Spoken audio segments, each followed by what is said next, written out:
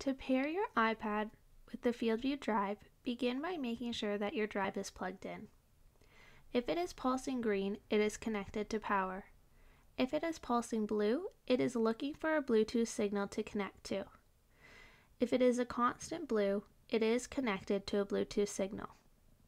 To begin, navigate to the Settings tile on your iPad. Here you will go down to Bluetooth. You can see that your Bluetooth is turned on by the green indication.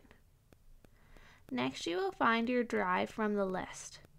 Beside your drive, you will want to make sure that it says Connected.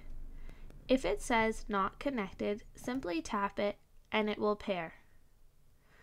Once that's done, you can go back to the main page of your iPad and over to Cab App. On Cab App, you will navigate down to the Settings tile. Here you will choose Devices. Now you will find your drive from the list, and beside it you can see it says Tap to Connect. The others show as out of range. I'm going to tap to connect, and a green checkmark will appear when my drive has successfully been paired. Now I can stream data through my drive.